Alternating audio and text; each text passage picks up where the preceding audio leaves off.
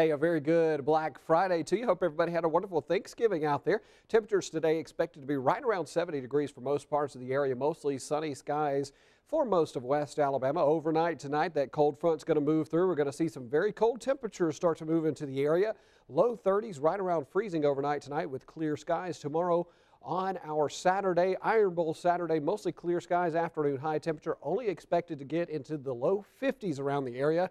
You see we got nice conditions now. That's moving out. That cold front's going to move through, bringing a cold blast of winter air in here, and that's going to stick around for a couple of days. Saturday morning, looking at freezing. Sunday morning, we're looking at the possibility of the mid-20s out there around West Alabama. Some very cold conditions. And then another front is due to move in the Monday, Tuesday time frame, bringing us the possibility of some showers and some thunderstorms, but some very nice temperatures for the majority of the week ahead.